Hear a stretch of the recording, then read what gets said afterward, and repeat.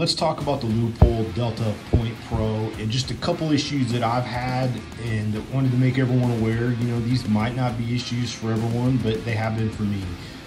First off, I had a lot of issues with these screws loosening. So what I did is pulled them out, I retorqued them, and instead of, I don't know what kind of thread locker these come with. If I remember correctly, there's some it's on the screws already, but I cleaned that off and I put some VC3, and I've also put some witness marks on here just so I can monitor the situation. Secondly, the more I use this optic, the more I don't like this knob being in here or this button being in here to adjust the brightness. I find it very, very awkward. You know, I much prefer like a Trijicon RMR where they're big and they're on the side. I don't like this. And if you got big hands, it could very well be a problem.